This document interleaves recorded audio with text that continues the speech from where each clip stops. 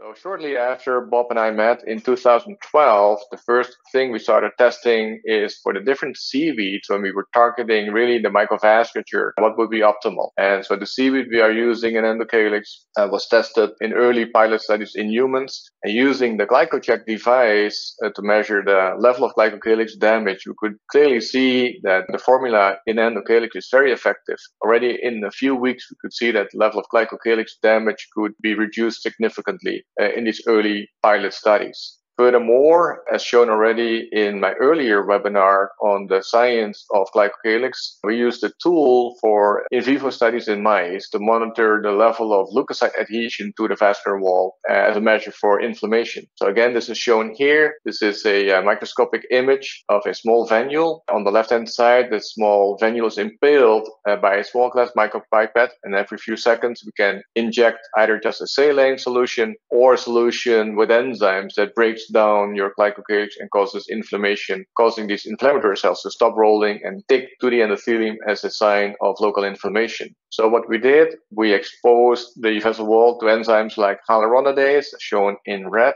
that measured the effect of glycocalyx breakdown on the development of the inflammatory response. And this slide shows you that compared to the baseline level of leukocyte adhesion, as soon as glycocalyx is damaged by the hyaluronidase enzyme, within minutes, you see there is a 2 or 3-fold increase in the level of sticking leukocytes to the endothelium. So a very acute, a very significant increase in the level of inflammation as soon as glycocalyx is damaged. In contrast, if the animals were given endocalyx before the inflammatory challenge to damage glycocalyx was immediately repaired again by the endocalyx, and you see that the endocalyx is completely able to prevent the increase in level of inflammation in this acute animal model. Again, as Bob already mentioned, in addition to the restoration of glycocalyx by the seaweed inside the endocalyx, we also realized that because of the similarities in the structure of the seaweed and endocalyx compared with the heparan sulfate polysaccharides of glycocalyx, there's also a very high binding affinity of the Fucoidan seaweed